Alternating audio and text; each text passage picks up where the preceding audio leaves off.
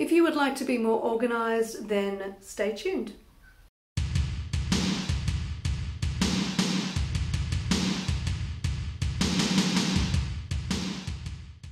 Hello everyone, thank you so much for joining me. I get asked a lot how I maintain my art practice as well as working in a day job, and I'm going to give you my tips of how I do that.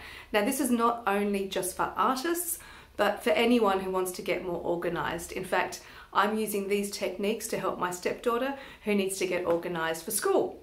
So let's get started. So at the beginning of each year, I like to start with the overview.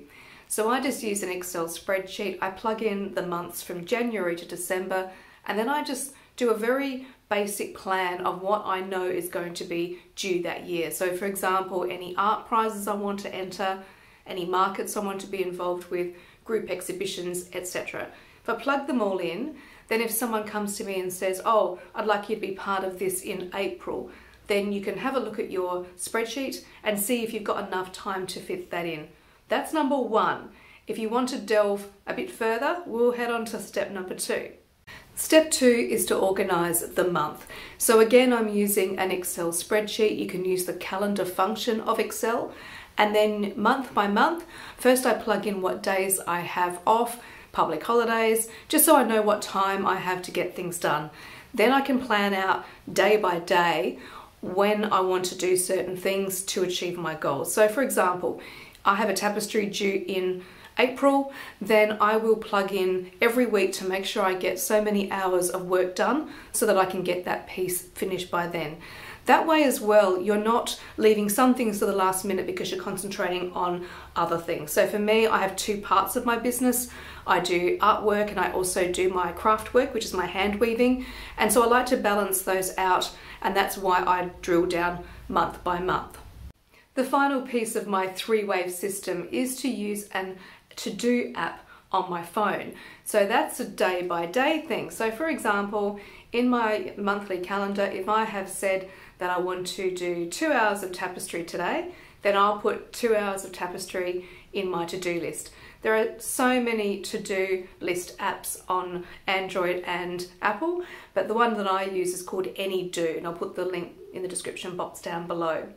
So when it comes up, the notification comes up on your phone, and then you can either snooze it or you can mark it as done. But that way you're just held accountable for certain tasks that you have along the way. Now I understand some people may think this is completely micromanaging, and I would definitely agree with you, but I am a very organised person. I like to know exactly what I'm doing every single day. But if you don't need that level of organisation, then feel free to do the yearly overview, step one, or you can even just do the month by month in step two. You don't have to go so far as to plan your day completely. So just take what you need out of it. And as I said, I've been using these techniques to help my stepdaughter Lily, and she's getting that system in place, and hopefully in the future that's going to help her get on top of her homework, know when assignments are due, and not leaving things to the last minute. So please let me know in the comments down below how you keep organised and on top of all the things that you like to fit into your life. For me personally, the more organised I am, the less overwhelmed I feel. And to be fair, I was sick last week because I was feeling completely overwhelmed. And getting back on track with my planning, making sure my calendar was all organised, that has really helped me with feeling less overwhelmed and more able to fit in more things into my day. So if you enjoyed this video, if you got something out of it, even a tiny bit of inspiration, please click that like button and of course subscribe to my channel. And until next time, bye!